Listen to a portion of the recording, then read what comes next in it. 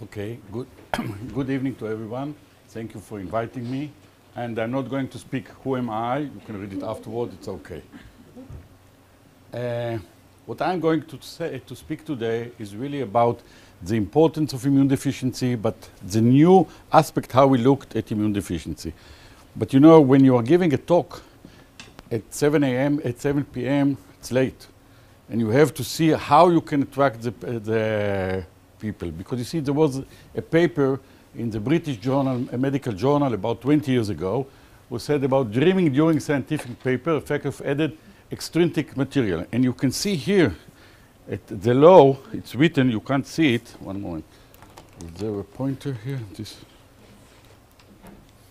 Okay, here you don't see it, but it said that out of the audience of 14 people here, 2 are looking straight, 4 with fixed eyes, and 7 with closed eyes. And the question is, how do you rise? So you can do extrinsic material, like, for example, showing you from where I'm coming, from Haifa, which is a beautiful city in the Mediterranean, very nice city with the Baha'i temple. One moment. With the Baha'i temple here, it's a very beautiful city. But I believe that you will be interested in my talk even without me showing you such beautiful pictures. So I would like to start with a confession. You see this picture. This was the head page of a very important journal. It's called Immunology Today. Now it's called Trend in Immunology. It's one of the leading journals in immunology, making reviews. And here down, you can't see it again, it's written, Admiration of the Mouse. What is the meaning of it? We immunologists used to admire very much the mouse here. Why? Because when we learned about the immune system, we learned many things through the mouse. And I use the confession that I'm doing now is that I used to say up to about 4 or 5 years ago that essentially the difference between the mouse immune system and the human one is not a big one. Why is it? Because already in the mouse, it came to some kind of a perfect immune system that the mouse can survive, and therefore, during evolution, we didn't have to change much as human beings, because already in the mouse, much below in evolution, we already arrived to a perfect state. And therefore, we can learn much more from the mouse, and we don't have the human experience to need also, because already everything is in the mouse. But it seems like that now we understand that this is not the case. And our immune system is not as perfect as we used to think. So what is immune deficiency? So the definition is that immune deficiency comes from a diverse groups of abnormalities in the immune system, resulting in a primary increase in incidence of infection. Now we know that it can be primarily due to genetic defect or secondary. You know, the most famous secondary immune deficiency is HIV/AIDS. So this was used to be the definition of immune deficiency. And there is a this cartoon I took from a friend of mine, Dick Stim from the United States, and what he says here, that if infections are chronic, recurrent, unusual, invasive, and severe, then you have to evaluate. Because if you don't, failure to cruise may lead to a titanic disaster. And I believe that we will learn more, we'll hear about more it later on. Immune deficiencies are rare, but you have to think about them. And those are the 10 warning signs: recurrent deep skin infection, for example, persistent thrush in the mouth. All those 10 warning signs are important. But the question is, are those have to be changed during the years? And indeed, from the UK about a year ago, there was a study done to look what is the main cause that people comes to the attention that afterwards they are discovered to suffer from primary immune deficiency. And in this study, they came up to the conclusion that if you get intravenous antibiotics, it's the main thing that afterwards, if you needed intravenous antibiotics, the probability that you will have some kind of problem in the primary immune deficiency is the leading cause to think about primary immune deficiency. The most famous child with primary immune deficiency is David. David was born in the early 70s when his brother died from a severe combined immune deficiency, meaning that both his T and his B cell function, meaning that both his cellular, the cells do not know how to work, and also the antibodies which are produced are not working, if they are produced at all. So when David was born, at that time there was not a prenatal diagnosis for the disease. But because his brother had the disease, at the day he was born, they did a very simple test at that time just to look whether he has lymphocytes, which are the main cells that protect us in the immunology. And they found that he didn't have T cells, lymphocytes, and therefore they understood that he is suffering from severe combined immune deficiency. And he was put into a sterile environment, it's called the bubble boy, and he was kept like that until the age of 12. At the age of 12, when bone marrow transplantation became more used, because he didn't have a brother, for sure he couldn't have a match full donor. So he could have only what is called half-match donor, his father or his mother. Anyway, they took the cells from his father, they did a bone marrow transplantation, and unfortunately he died from, at that time, a very severe complication. A virus which was in the father was transmitted to the child, and because it takes about 3 months for the immune system to recover in this child, at that period he is very vulnerable to diseases. And he got the virus from his father, it's called Epstein-Barr virus, and he died from a fatal Epstein-Barr virus. Nowadays, we have many ways to treat against this virus, and therefore people will not die from EBV after transplantation.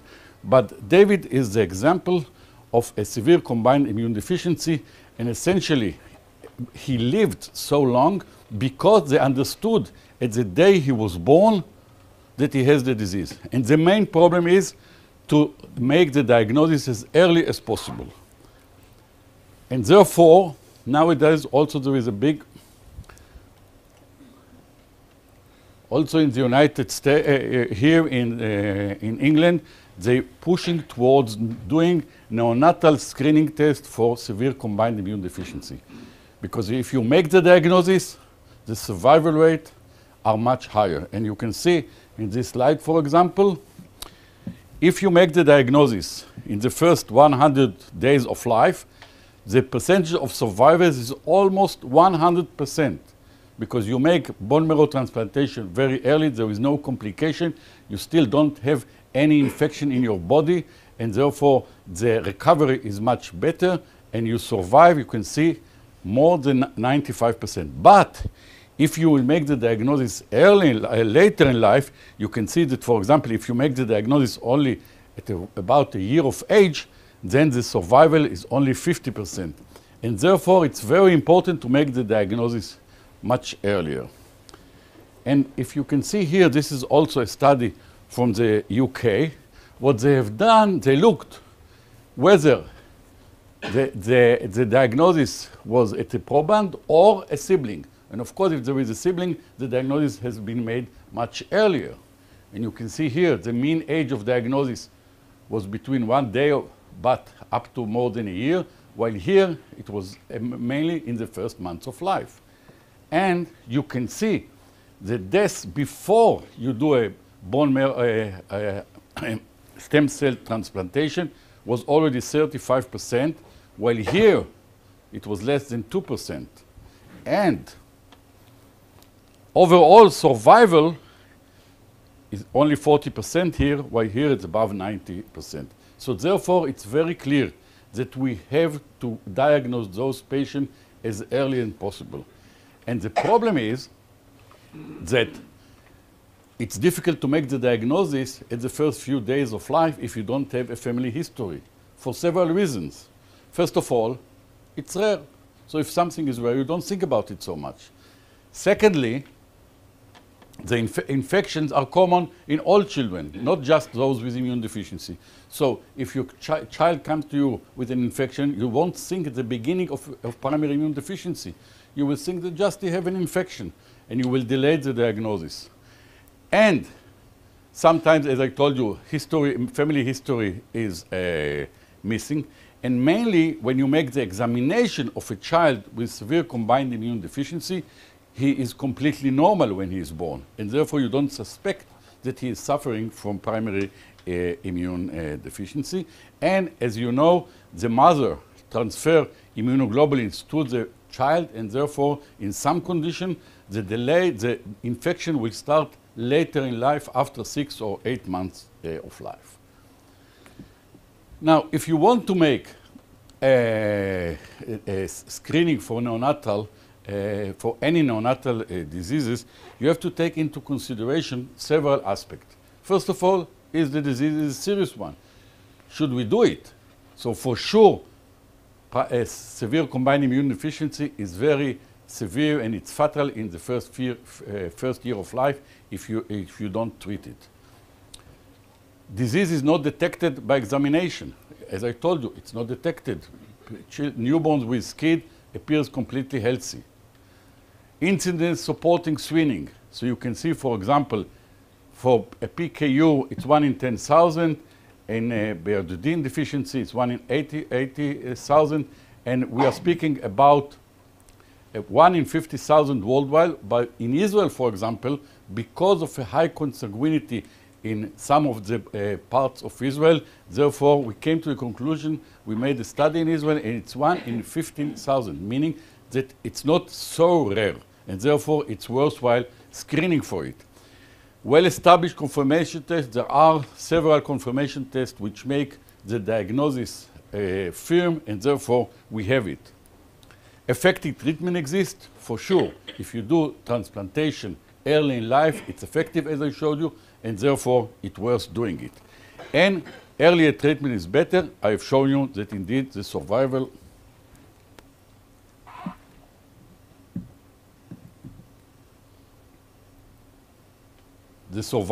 is much better if you do the diagnosis early. Diagnosis and treatment is available. For sure, there are in most Western countries, there are centers where they do transplantation, and screening is cost effective.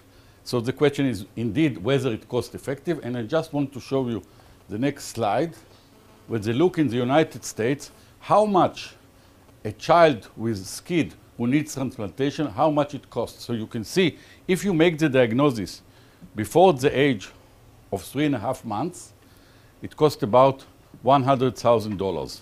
But if you do it later in life, because the child needs antibiotics, and therefore, after the transplantation, it has many complications, and it takes much more time to be cured, and sometimes, as I told you, he will die. But essentially, you can see that the price goes to almost $500,000. And therefore, even if we speak about money-wise, it's cost-effective to do the screening. Now, to explain to you what is the screening, I will do it very simplified. When you make antibodies or T cells, those two arms of the immune system, in order to get the specificity that we need of an antibody to attack only this kind of bacteria or this kind of virus, the immune system, in the DNA, there is what we call that part of the DNA, they are joining part which is called the V, J, and D and J region here. They join together. When they join together, a part of the DNA is making a circle, and this circle is not mixed with the other part of the DNA. And you can check for this part. And this part exists when you have T cells who are one second, please.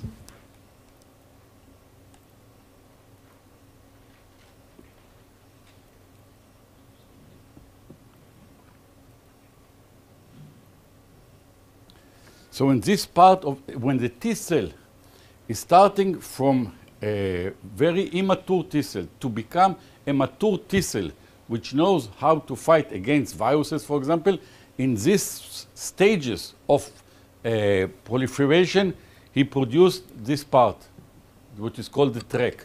And therefore, if we measure it and we find track, it means that there are T cells which are propagating to become mature T cells. And if we don't find the track, it means there are no mature T cells, meaning the immune system is defective. And this is a screen that can be done. You can see here with the known, you know that every child with what is called the Guthrie blood test. It's a card that we put drops of blood, and we can check many kinds of diseases in this, whether the child has it or not. So you can use the same Guthrie filter paper, and from this tiny amount of blood, you make the DNA, and then you measure to see whether the track exists or not. And it's a very sensitive assay which can really help us to make the diagnosis if the patient has or doesn't have a severe combined immune deficiency.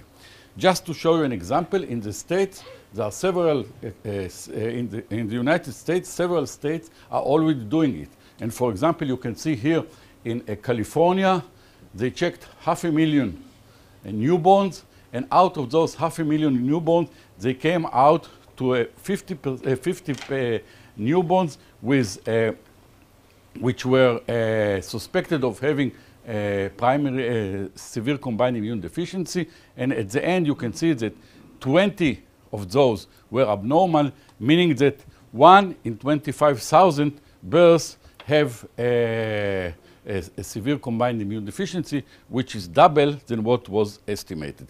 So just to show you that in the States, there are several states like California, Wisconsin, Massachusetts, which are doing the screening test, and I think it's something that will develop and will be part in all the Western world and will really save life of many children. Okay, so what is the real incidence of primary immune deficiency? Do we know exactly what it is?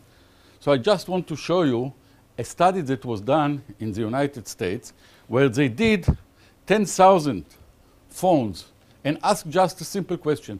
Does anyone in your family has primary immune deficiency? That was the question that was asked. And you can see that the number came up that in the United States, it's about more than 200,000 who have primary immune deficiency just by phoning household to see whether they have primary immune deficiency in the family. And a study that was recently published made some mathematical calculation and found out that if you took the estimate of about 7 billion people around the world, there is one estimate which will say that there is about 6 million, others says that there is about almost 1 million, but it's quite clear that those primary immune deficiency are not rare as we thought. They are much more common than we thought, and I will show you what I mean by it. For example, I want to take you to a very famous family, the Pasteur family. Look at the Pasteur family. 3 of their kids died at a very young age, before the age of 15. Well, how come? Why 3 in one family will die so early? Is it just by chance, or is there something bad in the genes which cause them early death?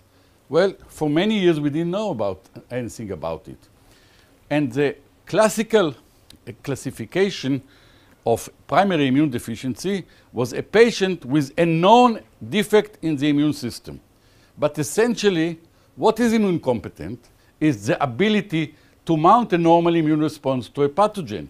Meaning that if I don't mount a normal response, meaning I'm very sick and I'm going to die from an infection, whether I found a defect in the immune system or whether I don't find, still I'm immune deficient because I couldn't fight the infection as normally as someone else will do. So therefore, even if I don't find the defect, I must have some immune system, and I will show you some examples. The first example is a child that we had in the hospital.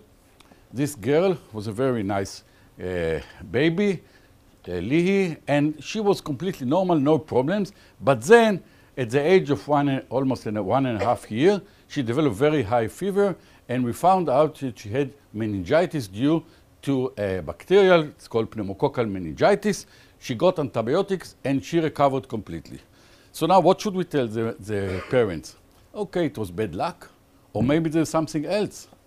So just to show you another patient, this patient was from Paris, and this patient also suffered from pneumococcal meningitis, and afterwards he has an infection in his bones, but from the age of 1 year until the age of 8 at that time, he was completely normal.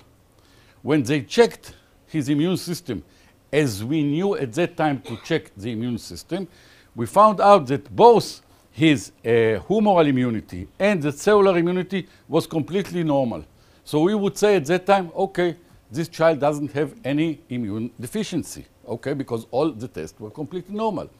But he had a cousin, and the cousin also suffered from pneumococcal meningitis.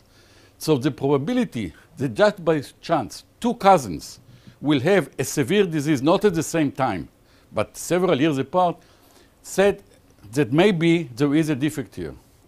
And a very known immunologist by the name of Jean-Laurent Casanova, is not what you think, he's not the Casanova from somewhere else, but Jean-Laurent Casanova looked more in depth, and he found out that those 2 children have a mutation in a gene which encodes for a protein which is called IRAK4.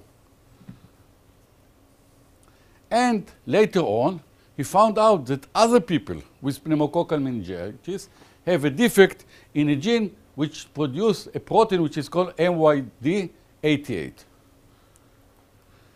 Now, in order to explain to you what are those 2 very shortly, we have to understand that our immune system is composed of 2 main arms. One, we used to say, one is the cellular and one is the humoral. But now, essentially, we divide it into what we call adaptive immunity and innate immunity.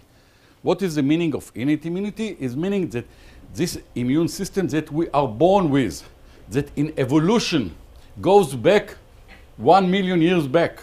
On the other hand, the adaptive immune deficiency is a very sophisticated immunity which composed of the T cells and the antibodies which recognize specific part in a bacteria or in a virus. While the innate immunity, which is much older in evolution, recognizes the whole cell, the whole bacteria. It doesn't recognize between a streptococcal or staphylococcal. It recognizes all the bacteria together, and therefore it's not as sophisticated as the adaptive. Now, in the innate immune response, there is something which is called toll-like receptors. Those are receptors which recognize foreign particles, and when these foreign particles will bind to those toll-like receptors, they will activate, this is the cell membrane, they will activate several proteins in the cells, which eventually will go into the nucleus and will produce the pro-inflammatory cytokines, which are important to fight infection. Now, what Jean-Laurent found, that there is a mutation, can be a mutation here or here. So it's quite clear if you don't have this protein or this protein, therefore the whole cascade will not go down and you will not produce the pro-inflammatory cytokine. So this is an example where you have a severe primary immune deficiency which was not recognized with the normal test that we are doing today. But remember, this is still rare. It's not something common. Up to now, there's about maybe less than 100 patients were found to have those conditions. So the second example that I want to show is about another disease, which is called herpes simplex encephalitis. It's an infection in the brain. Now, this infection is not very rare. It's quite common. And again, the question is, why do someone develop herpes virus, which a virus in the brain, while other people do not? Is it just bad luck? So again, our friend Casanova did several studies which showed, he looked in France at about 9, now it's much more, but he started with 86 patients with herpes simplex encephalitis, and he found out, you can see the mutation in many proteins, in several different proteins. What are those proteins? Again, we go to the toll-like receptor that we spoke before, Toll-like receptor number 3 is the one which recognizes mainly viruses, and then again through a cascade of proteins, just like here, but other type of proteins, it will produce in the nucleus interferon, which is known to be a very strong antiviral protein. So if you have mutation here, for sure you won't have interferon, and therefore you will develop the brain infection. Again, all those kids, if we test them normally, we won't find any immune deficiency. But still, you can see that if there are mutations, you will have a disease. But those are still rare. But now we come to the main point. And if you have to remember anything from my talk, I want you to remember this slide. Look at this slide. The life expectancy 10,000 years ago was about 50 is here, go down, about 25 years. At the age of 25 years, this was the life expectancy. If you go through history, you can see that even if you look at Mozambique in Africa in 2000, nowadays, you can see that still it's about 35 to 40. And only in the Western world, like for example in the UK now, you can see that it's about 80. Now you have to understand that the difference in 10,000 years, genetically wise, is like a second. The genes are not changing so quickly that the whole population will be changed. So for sure, it's not a genetic that make this change. Now remember, all those patients here, all those people who died here very early in life, none of them died from a road accident. None of them. Okay? So what did they die of? All of them died from infection. So if they die from infection, it means that their immune system is not perfect. But as I told you, genetically it can't be that now our immune system is perfect. So what is the difference between here and here? There are three main things. First of all, it's the hygiene. As you may know, up to about 150 years ago, no one understood the importance of washing hands. Only now we put so much attention to it. But after 150 years ago, no one understood it. Secondly, all the vaccination. We don't see polio now, smallpox, etc., etc. So the vaccination is important, and for sure, antibiotics. So in those ways, we are helping our defective immune system by our brain. We help the immune system by giving antibiotics, by washing hands, by giving vaccination.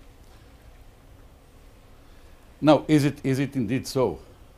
So I want to take you into very quickly about 2 or 3 examples. The first one is a very interesting study that was published quite a long time ago in the New England. And what it wanted to look whether several kinds of diseases like cancer, infections, or cardiovascular are due to genetic or to the environmental factors. So what they did, they took 1,000 adoptees and they looked whether the disease was associated with something in their biological parents or their adoptee parents. Because if it's the adoptee, it meaning the environment. If it's the biological one, it means that it's genetics. And you can see that if we speak about infection, if one of the biological parents died from an infection episode, the probability that also his biological son will die from infection is about 10%. But if there was no infection in the biological parents, the probability that the child will die from an infection is almost nil. Meaning that there are some genetic factors here that still up to that time in 1988 we didn't know about, that cause you to be more susceptible to an infection. So as I told you, the conventional classification of primary immune deficiency goes whether it's a combined immune deficiency, cellular, humoral, complement, phagocytic defect, etc. But is it the right way to think about immune deficiency? For example, there is something which is called IgA deficiency. IgA deficiency is the most common immune deficiency that exists. about 1 in 500 approximately of the healthy persons have have IgA deficiency. They are completely healthy. They don't have anything. But if you open any book in immunology and you open the chapter of immune deficiency, you will find a paragraph about IgA deficiency, although they don't have any problems infection-wise. So why do we call them immune deficient? On the other hand, if you die from an infection, but you didn't find any defect, you call it immune competent. Are they immune competent? I don't think so. So let me take you. So this is just that we are proposing now the definition. A patient who does not survive an infectious episode is immune deficient, essentially. And I want to take you, I will skip this because it's a little bit more complicated, and I will go to to two examples to show you what I mean. So we know that millions of people are infected yearly with tuberculosis. 5% of them, it's only 5, but still it's a lot of people, will develop pulmonary TB. So the question is, what about those 5%? Why those 5% develop pulmonary TB? The question is it a virulent pathogen or a defective immune response? So I want to put another concept that I just want you to understand about, which is called polymorphism. In the genetic variation between one person to the other will be or a mutation, which is quite rare. Mutation is quite rare, and normally it can cause, nowadays it can cause a disease. So what I showed you, for example, in the toll-like receptor 3 on the RAC4 are mutation in the gene which cause the dysfunction or disappearance completely of this protein, and therefore a severe infection, and those are rare conditions. On the other hand, there is something which is called polymorphism, and those are minor changes which exist in all of us. For example, my nose is longer than yours because of polymorphism, because the genes which are important for the construction of the nose have some small difference. Still, my nose functions completely normal and yours function completely normal. I hope so.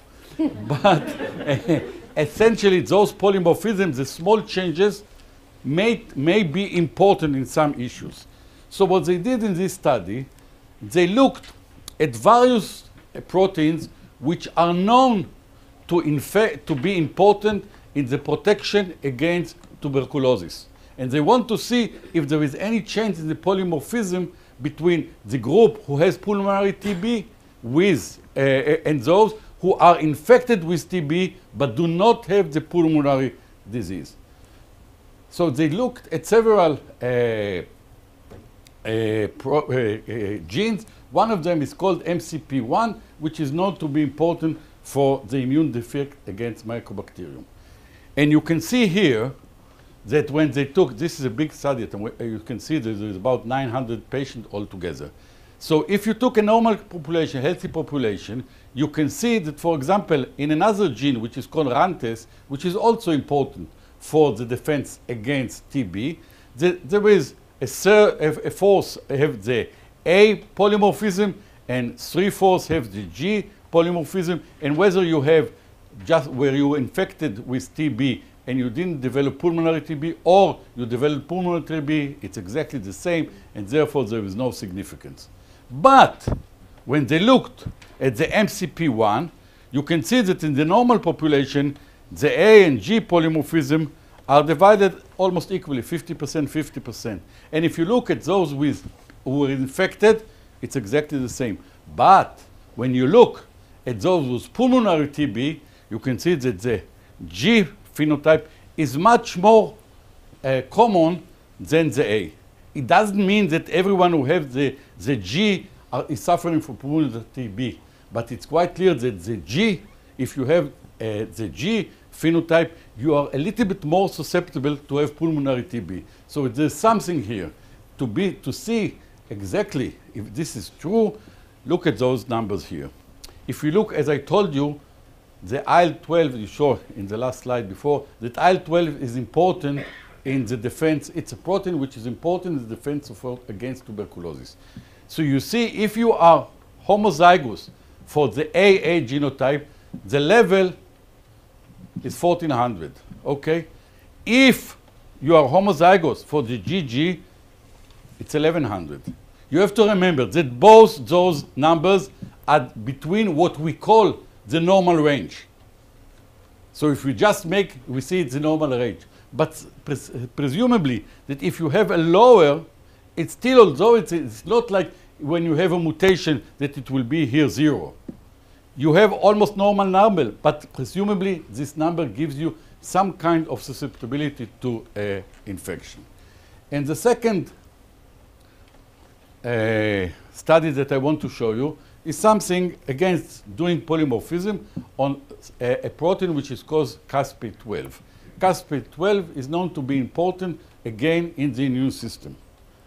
So when you look at the polymorphism of caspase-12, there are two kinds of polymorphism. One is called caspase-12 short and one long. Remember, all those people, whether they have the short or the long, they are completely healthy individual, essentially. What we think they are completely healthy individual. So when they look to see in the general population, if they have caspase-12 short or long, you can see in the States, the Caucasian, all of them have the short one. So for sure we are not going to study them because all of them are the same. But if you look at the Afro-Americans, you can see essentially that about 80% of them have the short, but about 20% have or heterozygous or homozygous to the long caspase-12. So is this, whether you have a short or a long, make any difference? So first of all, they did a study in the laboratory study. And you can see here, all those are many kinds of cytokines which are important in the immune response. So you can see if you are homozygous for the long, you can see that everywhere, all the various cytokines, you have a lower number than when you are homozygous to the short caspase-12. So the question is, does this say anything clinically, whether clinically it's important? So you can see here that if we look of African Americans who are admitted to the hospital with sepsis, you can see that the short is only 60%, while I told you before that it's 80% of the general population. So but those who were admitted to the hospital with sepsis, it's 60%, and here the number is much higher. So 40% of those admitted to the hospital with sepsis have or homozygous for the long or are heterozygous. But for sure this is a significant number. And the main question is, what happened to those patients? So you can see that if there is death from sepsis, 17% will die if they have the short. But look at this number, more than 50% if you have the long. Meaning, again, this is not the only reason why someone will get sepsis, but it's quite clear that it again shows us that our immune system is not as good as we thought, and therefore, if you have the long caspase-12, you are more susceptible to a severe infection. So what Jean-Laurent Casanova wrote, which I think is the right one, that inborn error of immunity are unfortunately, but inevitable, the rule rather than the exception. Now, where do we go with it? So I'm sure you will hear soon about how to diagnose a primary immune deficiency. But what I believe will happen in the future, let's say in about 20, 30 years, I don't know, not in my time for sure. Anyway, what will happen is that once you are born, they will do a check of your genomic to see all the polymorphism. They will make in a calculator to see those genes which give you higher protection, those which give you lower protection. And then, for example, if you come to the hospital with a high fever and they won't know exactly at the beginning what you have, they will say, okay, regarding when we did the screen of your genes, you're more susceptible to bacteria number X and not to bacteria number Y, and therefore we'll start antibiotics with this or with other one. Or your immune system is very good. Don't worry, it's just a minor viral infection. You can go home. So I believe that, and we're speaking about immunity, but essentially it's for all the other kind, endocrinology, nephrology, whatever we want to, because essentially everything is in our genes. Thank you very much.